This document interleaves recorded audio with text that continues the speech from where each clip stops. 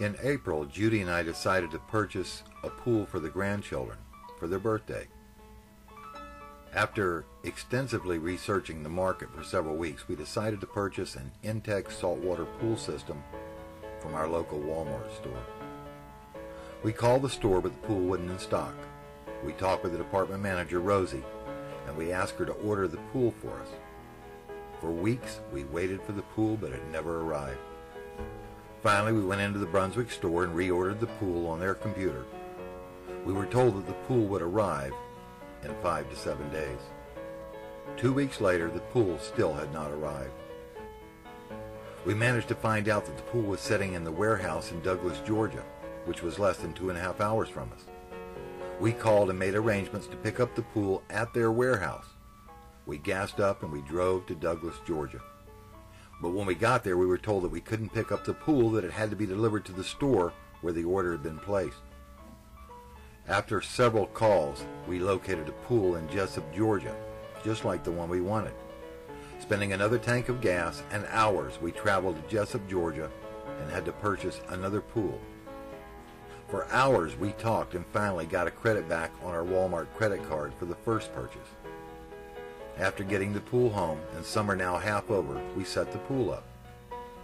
We went to the local Walmart and purchased 100 pounds of salt, swimming pool supplies, and pool chemicals. By now, we were into this pool some $1,300 and 2 tanks of gas. After using the pool for several days, we found that we needed another filter. So we traveled to the local Walmart, but no filters were on the shelf. After checking with the management, we were told that no filters would be available until next summer.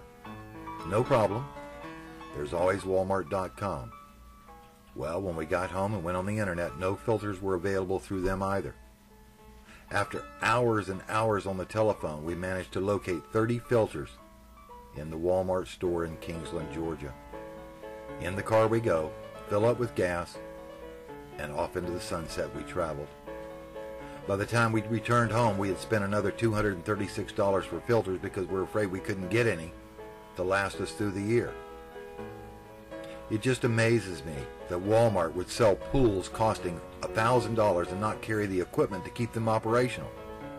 It greatly upsets me that it being the middle of July that they would not order and keep in stock such items for their customers. The 5 days in the hot, humid weather was murder on both me and the grandchildren as we cleared the 18-foot area where the pool was to be installed.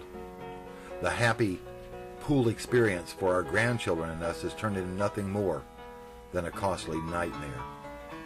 Once again, customer service has gone to the dogs, and I'm sure Sam would turn over in his grave.